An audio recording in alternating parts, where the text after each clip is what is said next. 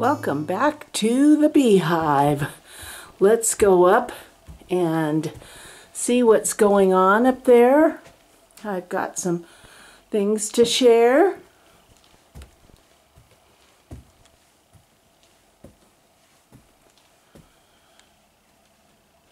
I've unpacked from retreat. I do have a pile of quilts to bind that I quilted at retreat, and I've started my design wall layout, figuring what I have to do next. I'm looking forward to putting some things together, but the priority is this quilt right here.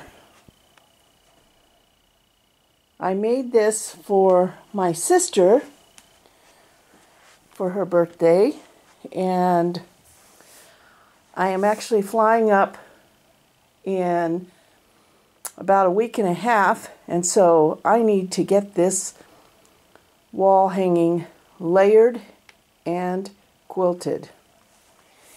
I took a really cute little wonderful sashiko block, which I used 2 different colors of blue, and then I used a variety of scraps from my stash, and I created this large hexie quilt. So today we are going to layer and quilt this quilt. Stay tuned. The first thing I have to do, though, before I can layer my quilt, because I use fusible batting, is to clean my iron. My iron at retreat got some fusible stuck on it, on the plate, and so it needs to be cleaned, and I am going to clean it with this iron clean. They're kind of like dryer sheets. That's what they remind me of. So let's see how that works. So you can see the sheets are like dryer sheets, and it's by bownash.com. I got this at Joann's, and I usually keep a couple packs around because there's nothing like getting a sticky iron when you're ready to do some ironing. So we're going to see how this works. It takes a hot, dry iron, so I've heated my iron up. And now I'm going to run my iron over this sheet.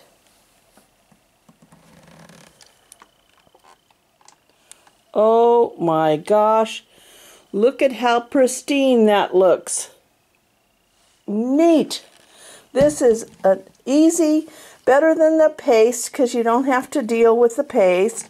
These are just the Bownash Clean Your Iron dryer sheets. Looks brand new. Now on to piecing a batting for my wall hanging. I'm going to use a baby batting. The crib size is 45 by 60, which is absolutely perfect for this wall hanging. I get these Heirloom Fusible Battings on sale from Fabric Depot when I'm in Portland, but I know that you can mail order them also. So I'm going to now get my backing ready, and then we're going to layer. So now I'm ready. I've pressed my back, got it cut to the appropriate size. Now I'm going to use this fusible baby batting, and it comes it's a little bit on the sticky side, and it has some wrinkles, and you kind of have to peel it apart because it is got the fusible on it. But because I have asthma, this is the type of, I can't use the 505 that my girlfriend Cakers can use, which she really enjoys. So if you don't have asthma and you want to use a fusible, make your batting fusible, you can use the 505 product. It comes in a can. this is what I'm doing. So I kind of peeled it all apart, get as many of the, get all the big wrinkles out, and then I'm going to line it up because I know that I measured my quilt top and I know that it is the perfect size for this wall hanging. And this is going to be for my sister over her bed. She had a blank space over her bed, but she lives in Napa, California, and they occasionally will have an earthquake, and my brother-in-law does not want to have any heavy picture hanging over the bed. So I thought this would be perfect. So now I'm going to line this up.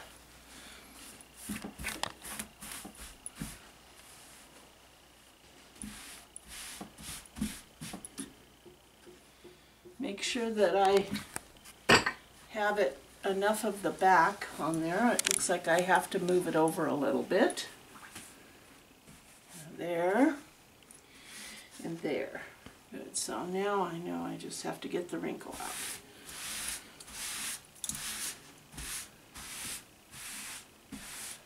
I'm getting Fitbit points by doing this.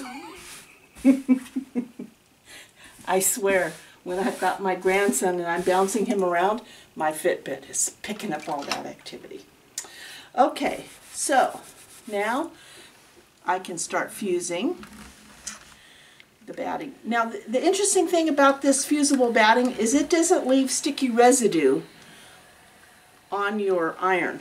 I have not had that problem, but I do try to not hover over an uncovered piece of the batting. I'm loving my new iron, and with this iron, the habit that you have to break is that you just can't set your iron like this like you do normal. You have to set it back on the dock when you're readjusting a piece or you know, taking a break. You just set it back on the dock. Okay, so now I'm going to just pick it all up and move it down. And as I'm smoothing this out, I'm feeling for wrinkles in the batting. And I feel kind of a big wrinkle here, so what I do is I pull this back and I take a look at it. Get that wrinkle out. And bring this back over.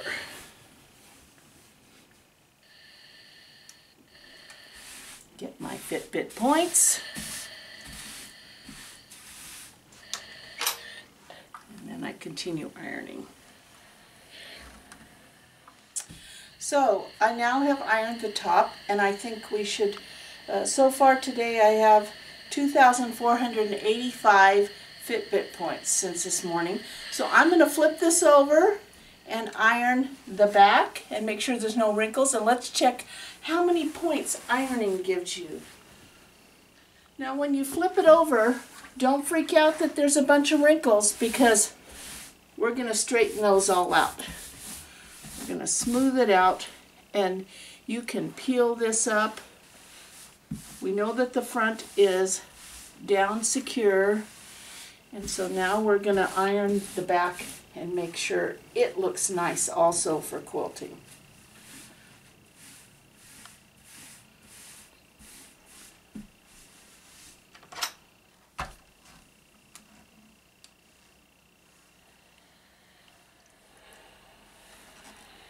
Oh, that looks nice.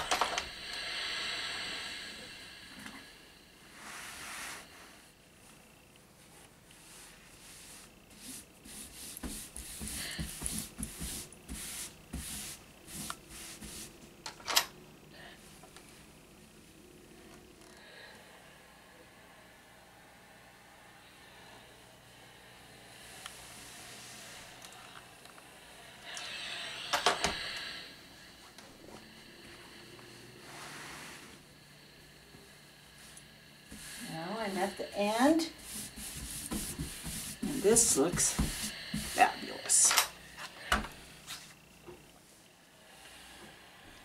Stay tuned for the next step.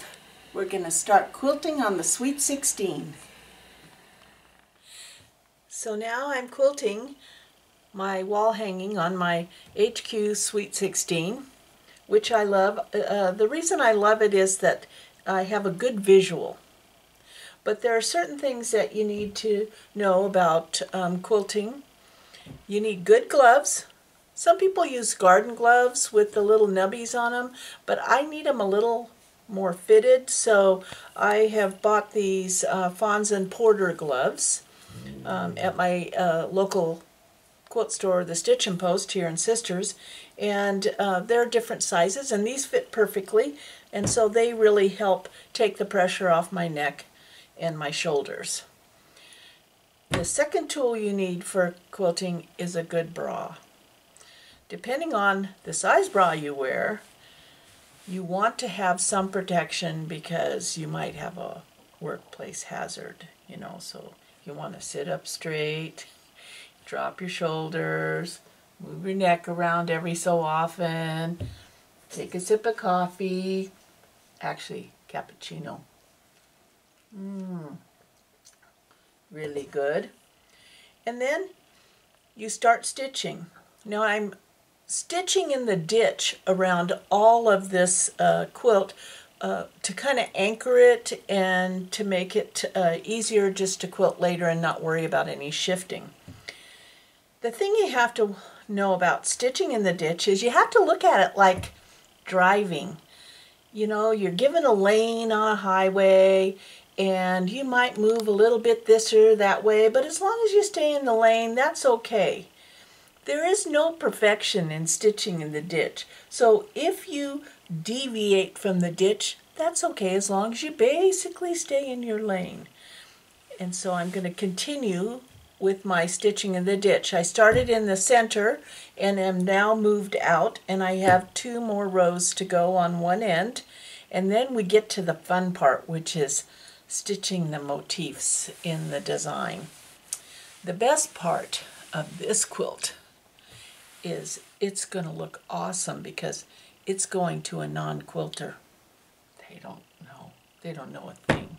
So they're going to look at it, my sister's going to look at it and think it's beautiful, even if I deviated from the lane a little bit. So here I go. I try to continue with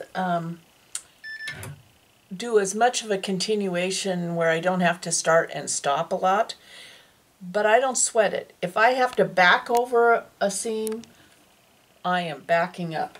It does not matter to me because it's not going to show.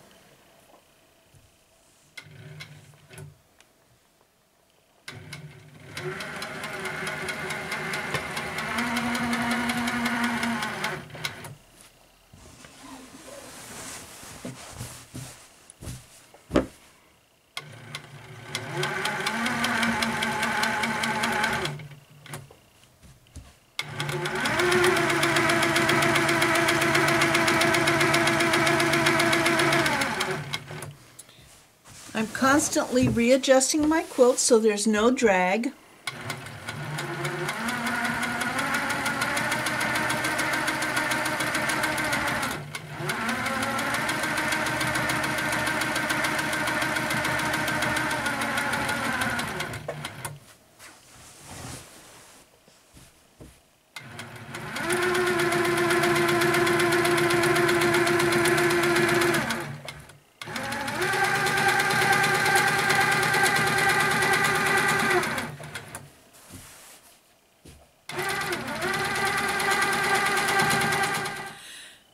I've got all my cross hatching done, and now I'm ready to decide on the quilting motifs for each of the hexes.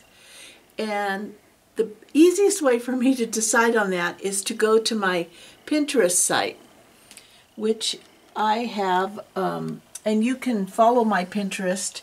It is divided into very usable topics, this one being quilting motifs.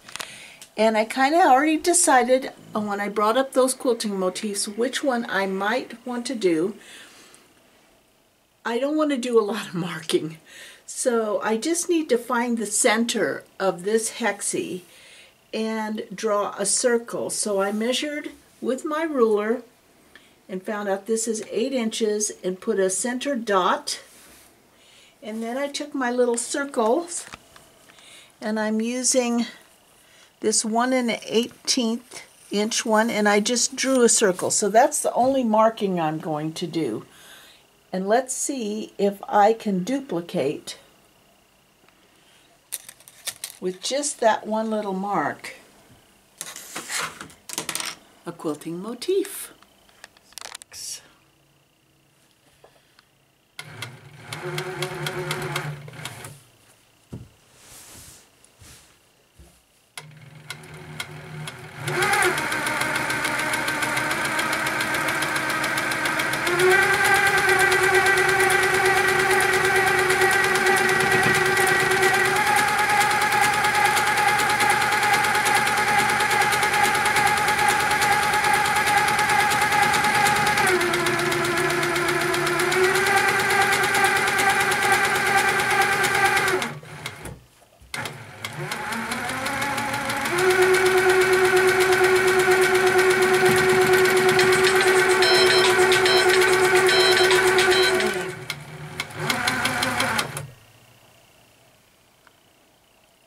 What I did with my scissors.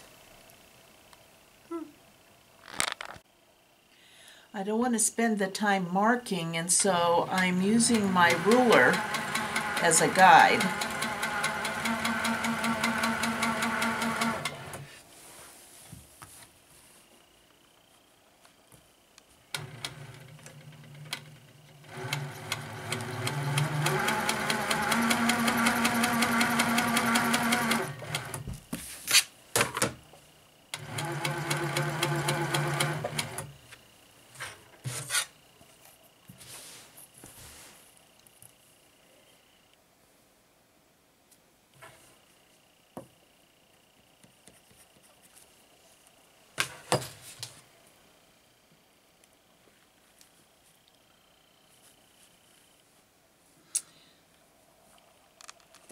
This circle guide has, G told me, which I didn't realize, has some hashtag marks around the circle. So I made my dot in the center of the hexagon, and then I'm lining up these little marks to make sure that circle's in the center. He knows about this because he used to be a cartographer who drew maps. So I'm going to just make my circle. So this is the only marking I'm doing. So I know that when I do my loops, I'm just going to go as far down as the outside portion of that circle, and then it'll give me a nice consistent center.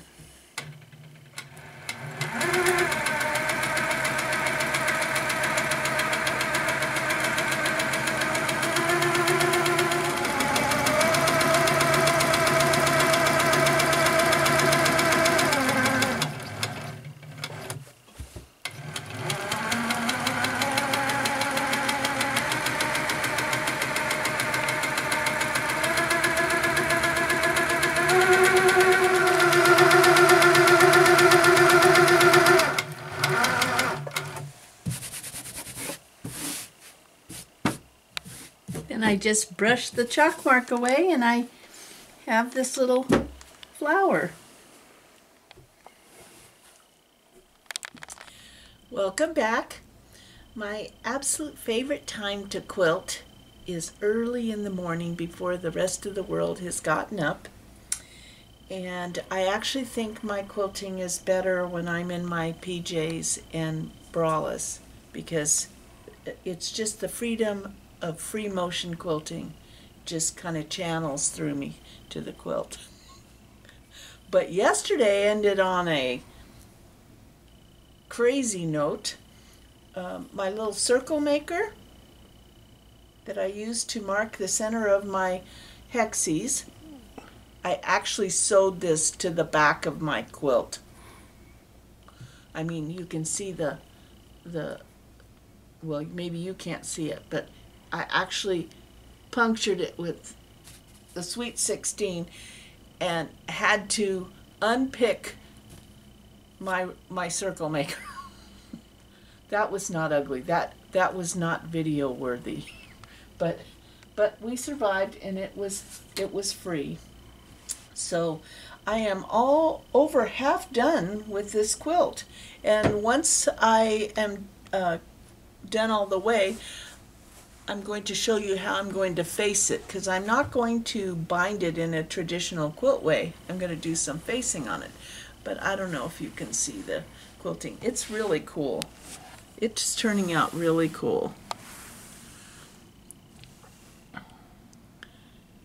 Very simple design in the hexes, and just a triangle in the triangles.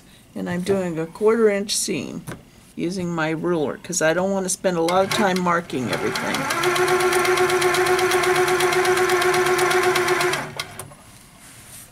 It's amazing how, as a quilter, you can kind of eyeball a 1/4 inch seam.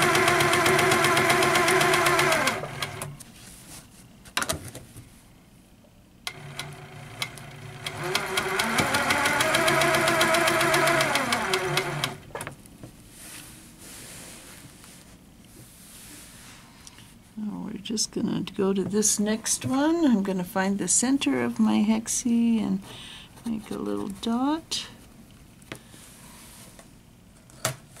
Use my circle maker to find the center and make a circle around there, just as a guide.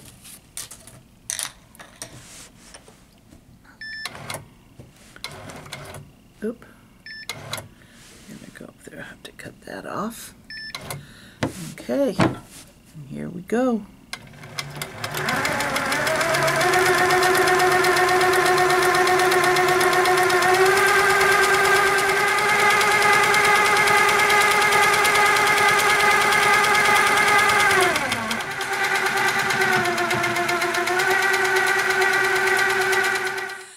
So now I'm reaching the finishing point of this quilt that I'm making for my sister.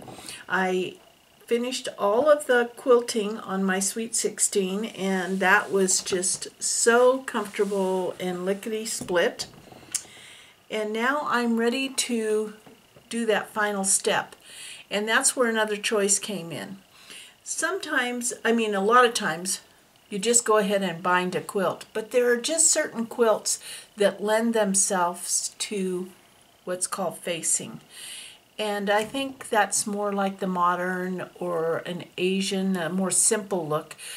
It is not any simpler than actually attaching a binding, but it gives the quilt an entirely different look. So my go-to book for facing is Sylvia Pippen's book on Paradise Stitched. There is a couple pages on how to face a quilt, and it's very simple. I trimmed my entire piece down to the edge, and then I then measured. You're going to attach the two sides first, so your strips are going to be 3 inches wide and then the length of your sides. And you attach both sides first, and then you do the top and the bottom. So right now I'm going to attach a side, and I'm going to use I'm going to eyeball a 1/4 inch seam with my walking foot because we have many layers. The backing, the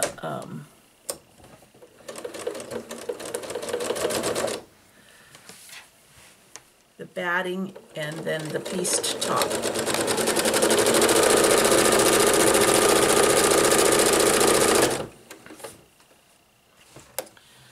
So I have already measured that strip, 3 inches wide by the length of the side.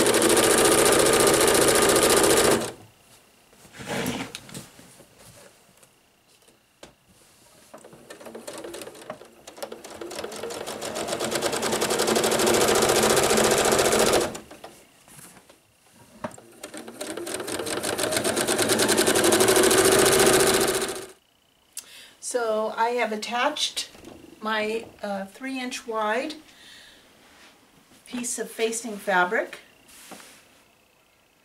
See that? And now I'm going to press it away. That was right sides together.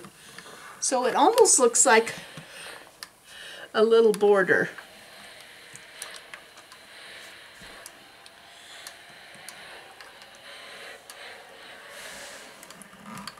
The next step, which is very important, is to sew an 1/8 inch seam from the edge of your seam here, where your facing fabric was attached. So now I'm going to sew from the top, and I'm just going to kind of eyeball an 1/8 inch.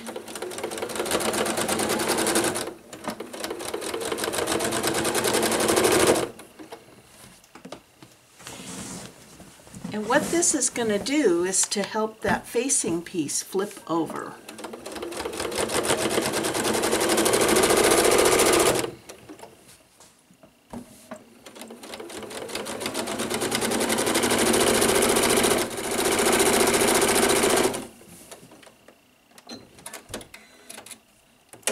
Now we go back to the ironing board.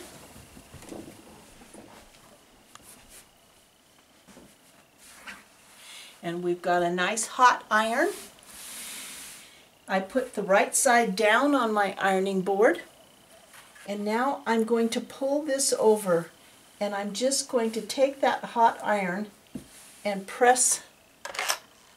Well, actually what I'd like to do first, because I always want a shortcut, is I'm going to fold this under and make myself a little stitching seam. So I'm just going to make this lickety-split, so I don't have to do it as I'm sewing. It'll already be ready to stitch down.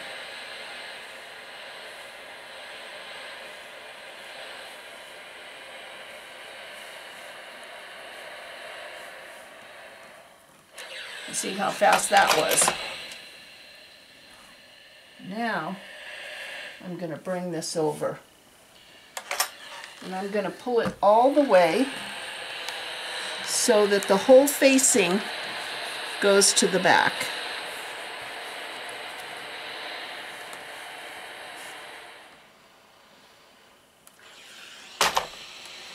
Then to just keep it tugged there, I'm going to pin it so that my next step will be to stitch this facing down by hand stitching it along here.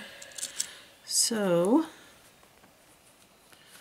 I'll just hold that down so that when I'm stitching along I don't have to keep readjusting it.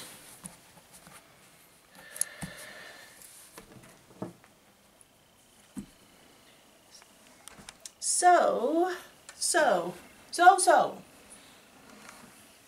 what'll happen is I'm going to stitch this edge down like I would stitch a binding, and then I'll take the pins out, and then this is what the edge will look like. It won't have any binding per se. The whole quilt will be